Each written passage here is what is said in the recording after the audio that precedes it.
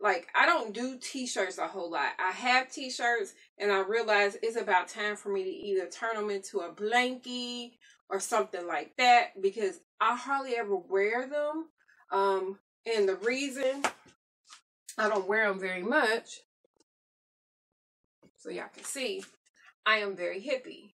And so it always ends up staying like on top.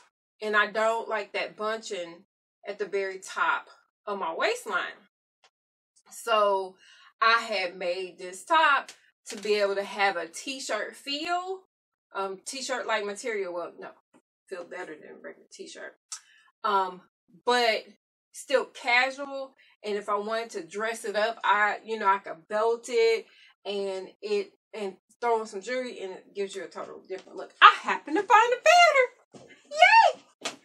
I was like looking at it, and it was on the floor. That's the funny thing about it. It was on the floor. On the floor. Because I was going through my patterns. I have boatloads of them, and I forget. I don't want to tell that lie.